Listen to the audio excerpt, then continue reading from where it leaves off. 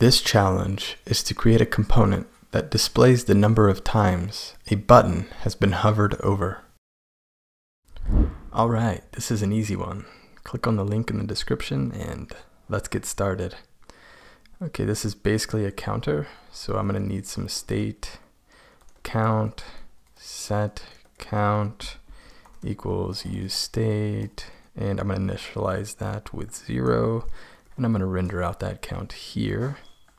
In here it's going to say hover me, and I'm going to declare a function called handle hover, and what this function is going to do is set count to count plus 1. And let's hook it up to the button. So onHover handle hover, and that really should be it. Pretty easy one today. And oh gosh, why doesn't that work? I should quit. Now the reason why it's not working is because onHover does not exist. Did you catch that? It's on mouse enter. And now let's try it. It works.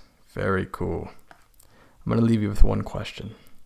Should I be setting count like this, or should I be setting count like this?